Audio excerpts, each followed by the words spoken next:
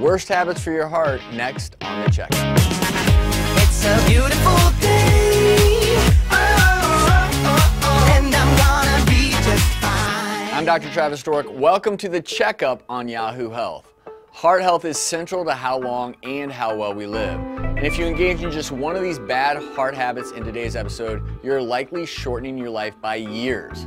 It's obvious, but smoking is still hands down the #1 worst habit for your heart, lest anyone forgets. And the latest landmark study recently released in the New England Journal of Medicine has some staggering new discoveries.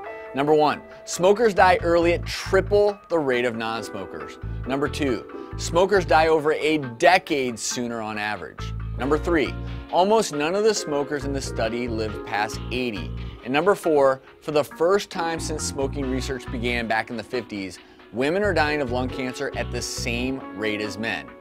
But the study did hold out some new hope. Smokers who quit around age 40 can stave off early death according to this study, gaining back 9 years of life expectancy. Next, overindulging in unhealthy food. This is a habit that leads to belly fat, and belly fat is a huge predictor of heart disease.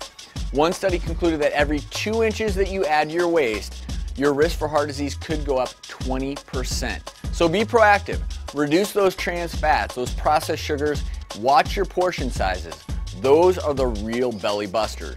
And complaining. It's actually bad for your heart health. A recent Harvard study showed that people with positive dispositions were less likely to suffer from cardiovascular disease, including strokes. And this next one will surprise you. Not flossing your teeth.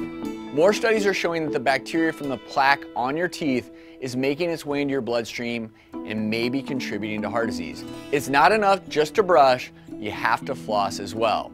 Drinking, also on the list. And I know a lot of people are thinking, I drink wine for heart health. But the American Heart Association says if you drink alcohol, do it only in moderation. That's a maximum of 1 to 2 drinks a day for men and 1 drink for women. And remember, 1 drink is 4 ounces of wine, 12 ounces of beer, or 1.5 ounces of spirits.